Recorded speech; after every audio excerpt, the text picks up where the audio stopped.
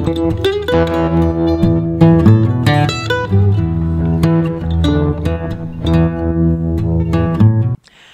everybody, we're here at Peace Sanctuary in Oxford at 940 Hummer Lake Road, and we want to feature one of our special animals here at this sanctuary. We have over 100 animals here at Peace, and they've come to us in a variety of different ways. Neglect cases, abuse, just we're of no use to somebody anymore, just discarded. And when they come to Peace, we take care of them, all of their needs, 24/7, 365 days a year. And they come here under different circumstances. And this particular guy that we're going to feature now is Woodstock, and he's blind, and he came here, and I believe he was by himself. You know, the sad thing is when you have a rescue, the animals come, and our care, or our concern only is for their care and taking the best possible care we can with them. You don't always know the story, and it doesn't matter. They're here, and they're going to be given their best life. So we're going to talk about Woodstock a little bit. And basically, we just want to let you know that as we go into winter, whether it's a mild winter or not, the needs here increase. There's more lights that need to be on. We need heat, more bedding, food, grain, and supplements for these animals. We've lost our grass, obviously, out there for them to graze on. And a lot of them have to stay in the winter. They just can't handle it. So we just count on the community and all of the wonderful people that visit Peace and support Peace for donations, which you could do by sponsorship and by our events that we hold throughout the year, which are primarily open barns that start in the spring and go to the fall. Our annual fall fundraiser is the second Sunday in October. That's a huge event, and we had our first visit with Santa Claus here at Peace, which was a huge hit.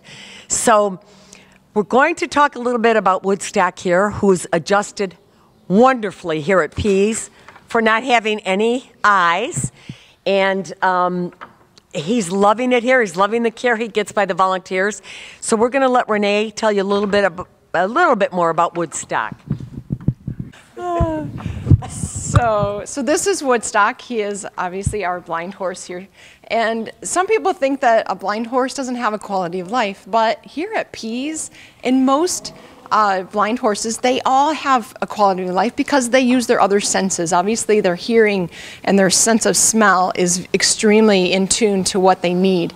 So Woodstock, when he came here, all the other horses became friends with him, and he has this environment here that is safe for him. So he has opportunity to go into his stall. He has this area here, and he also has an outdoor area that's all his, that's safe, and he knows exactly where his boundaries are now. So he's able to go to one pasture to the other through a fence that is connected so that he can visit with the horses on one side of the pasture and as well as the other side of the pasture. So he's pretty lucky. All the horses love him. All of our volunteers love him. And he's just a really cool horse.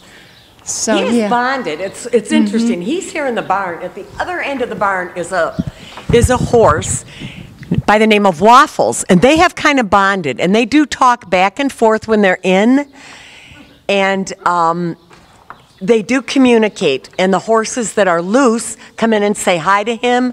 They'll groom him. So he has friends that visit him and that he can talk to. So he's one of the rescues we have here at Pease. He's available for sponsorship, obviously, as are any of the animals here. We have other horses that are a little bit limited on their sight. Obviously, he's totally blind, so he does stay in here.